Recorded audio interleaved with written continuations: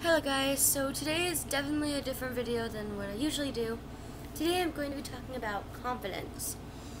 So today me and Shane, my best friend, went swimming and we both had our perfect backflips yesterday. And today, Shane didn't do it. She lost her confidence. And she says she had confidence, but she was scared. And that's losing her confidence. And I was the person that I knew I could never have confidence ever. Like, when I had confidence, I was little.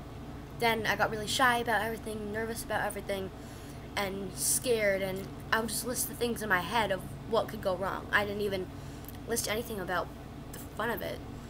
Like, when I did my first front flip off of the diving board into the pool, I was so happy, and now I can do it all the time. And I was terrified of doing a backflip even off of the side of the pool.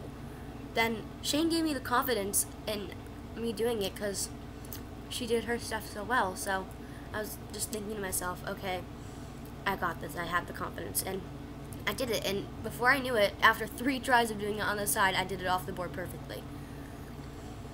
Always remember, confidence does matter in your life. Even though a lot of people don't think it does, it does. Believe me, I've gone through it for 11 years of my life. Well, I guess that's it for this video, guys. Remember to subscribe, like this video. Love you guys.